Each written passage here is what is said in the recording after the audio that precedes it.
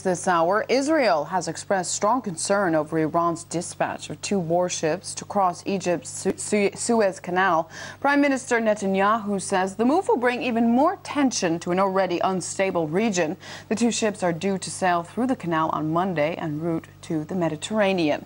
Well, they will be the first Iranian warships to navigate those waters since the country's Islamic Revolution of 1979. Let's cross live now to RT's Paula Sleer, who's keeping track of these developments from Tel Aviv. Paula, what are the Israelis afraid of here?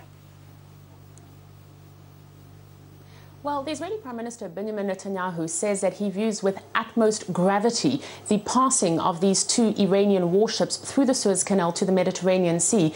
He says that it's really an attempt by Tehran to take advantage of the current situation, to exploit it and to extend its regional influence. We also heard today from the Israeli Foreign Minister Avigdor Lieberman, and he says that this is nothing short of provocation. Israel and Iran have not had diplomatic relations for the past 30 years, and Israel is concerned that Iran is sending weapons to its neighbors that will ultimately be used against the Jewish state. Israel is also concerned that back home, Tehran is building nuclear arsenal. Now, Iranian state television is reporting that the 2 ships have already passed through the Suez Canal, that they're headed towards a Syrian port. Now, this will send and is sending alarm bells off in Israel because Israeli-Syrian relations are strained. Israel convinced, and Israeli officials saying as much over the past few years, that Iran is supplying weapons through Syria that ultimately land up in the hands of Hezbollah in Lebanon.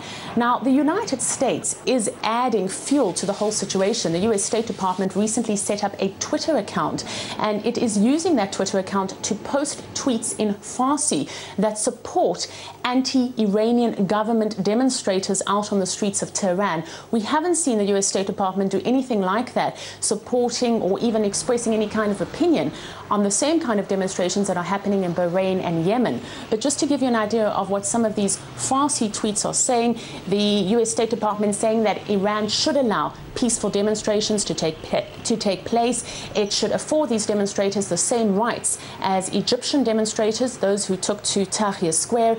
And the U.S. State Department saying that it recognizes the historic role of social media in bringing change in the Middle East. Now, this gateway was closed to Iran for more than 30 years. How did Tehran manage to get permission now? And are we getting any hints as to what might happen if these ships go through the canal? Well, this has been in the pipeline for the past week. It wasn't clear whether or not Egyptian officials would actually agree to give Iran permission to send these 2 ships through. As you correctly say, since 1979, since the Iranian Revolution, there have been no Iranian warships that have actually passed through the Suez Canal. This is the first major diplomatic headache for the Egyptian interim government, for the ruling military council. As you well know, President Mubarak had a close relationship with the United States. He was an ally of the U.S., and at the same time, relations between him and Iran were strained for the past 30 years. It is not clear exactly why they gave permission. We haven't had any insight on that. But what we have been told reportedly is that Egyptian officials have checked the cargo. They are confident that there is nothing suspicious on board, and as a result, they have allowed the frigate and the supply ship to go through.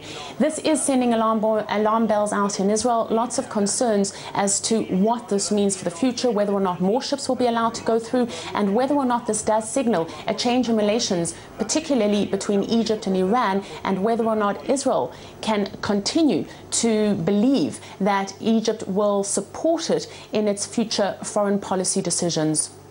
RT's Paula Sleer reporting live from Tel Aviv.